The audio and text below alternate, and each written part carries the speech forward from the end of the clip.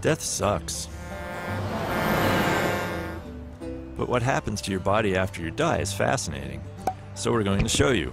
Don't worry, it won't be gross. Much. Once a person's breathing stops, the cells in their body stop receiving oxygen, but the cells continue to live for several minutes, generating carbon dioxide. Carbon dioxide is acidic, and it builds up, rupturing sacs inside the cells. These sacs contain enzymes that begin to digest the cells from the inside out. This creates a blister-like fluid rich in nutrients.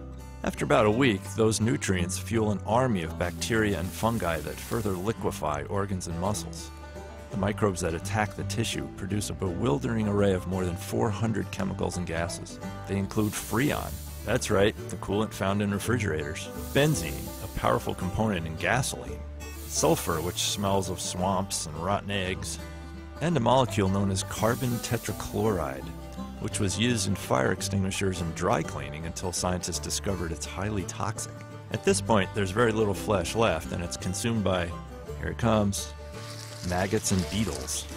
The insects leave only bones behind. Over time, the protein in bone decomposes too, leaving just the bone mineral called hydroxyapatite, which eventually turns to dust.